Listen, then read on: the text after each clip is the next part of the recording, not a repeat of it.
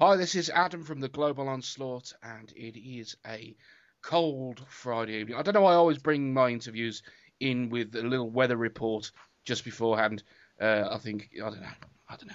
I stumble. Perhaps I stumble. But tonight, no less, from Slough Feg, Mr. Mike Scalzi. How you doing, Mike? All right.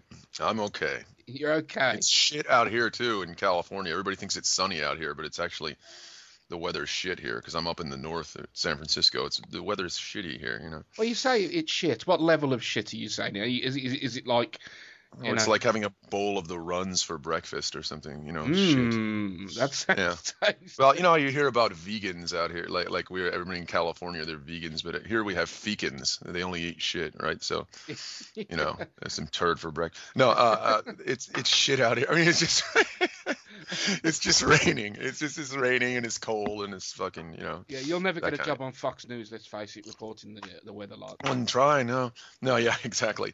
It's a bowl of the runs up here. No, it's just rainy and cold and freezing, and there's no reason to go outside. It's not freezing, but it's like, in the 40s or something. For here, Oh, that's what a you know, shame.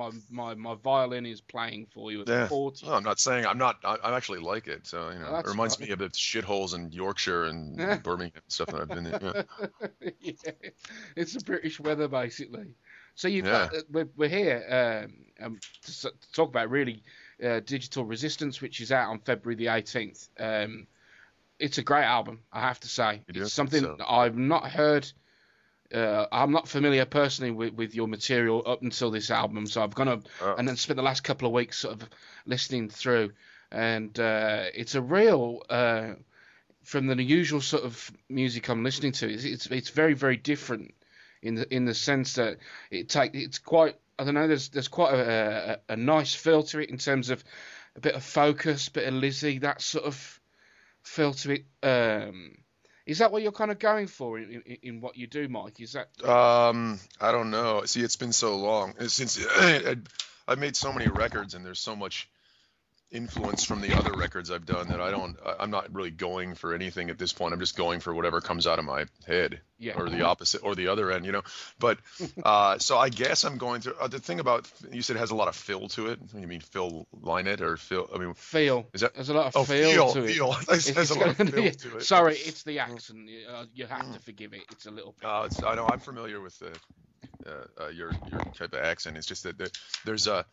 I mean, maybe I wrote this music when 20 something years ago, and started writing the songs for this band. And really, I was just trying to sound like Maiden and Sabbath and Priest, the big three elements of metal. That's it. Sure. And then I noticed that everybody, but I didn't want to sound the same as those bands because all that stuff, even in the. And so people just started saying, "Oh, it sounds like an Irish folk song or something." I didn't know shit about folk music. I still don't. I don't even care.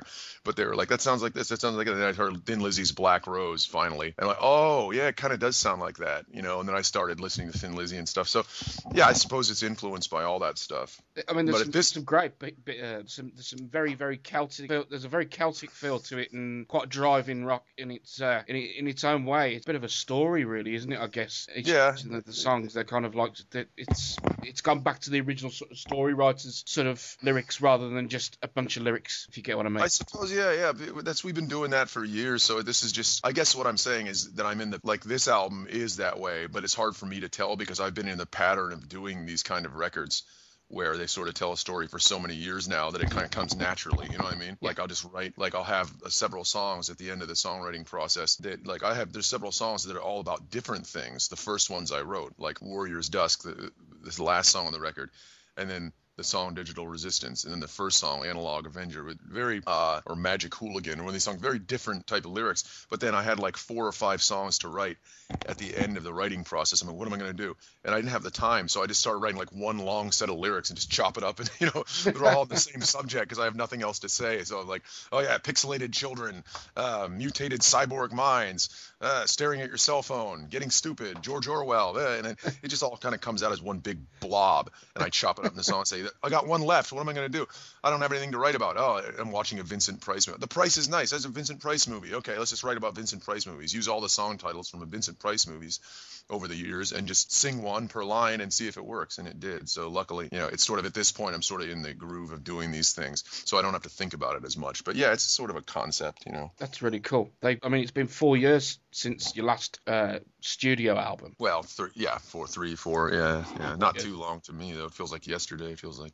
Really, is that how it feels? Like, obviously, for the listeners, it's kind of like it's quite a long time. Have you been on the road much? No, not really this time. No, well, I don't remember. Maybe I was. No. The Animal Spirits. We went to Europe. Actually, okay, yes, we have been on the road a lot. If you want to look at it that way, we haven't played that much. We've been on the road a lot. We went to Europe 3 times in between. I think. We went to Europe in 2012 and did like a tour, and then we went back. Shit. Then we went back for holy fuck 4 times. We went to Europe for one tour in 2012, I think. And then we went over for a festival in Germany in 2012 as well, or 13 maybe. And then we went to Norway for one show like 6 months ago. And then and then we went for another Greece for 3 shows in 2013 as well. So we did a lot of that. I think it was we went over 4 times in the last 3 years or something. What is it about the allure of Europe for you then, Mike? Is it because the fans over here get your music than anywhere else? Yeah. Or we did a lot of stuff in the United States too, but it's more boring, Like we went over the West Coast and did some things in Chicago and stuff like that, but small stuff, small like weekends and stuff like that.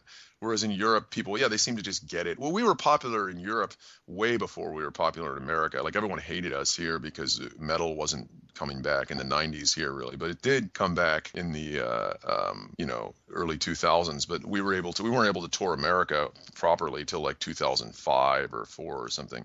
Whereas in Europe, we've been going there since 1999 when it's underground metal is more popular. People have better taste, I think. That's very kind of say so. It's true, man. It's true. It does have a very European feel.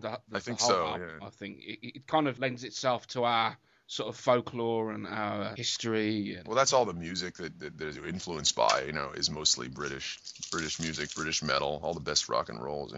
It's usually English or Irish or something, for whatever reason. Are you planning to come back here in 2014? Not, the UK I'm not sure about, but in late May, we're going to be in Sweden and Scandinavia and Italy, but I'm not sure about the UK yet. I'd like to. I really great to have you here. It really would. I love it there. I just, England, it's tough because it's really been tough for us in England because of all the because they don't pay shit, but also because it's also the fucking you can't get in the customs.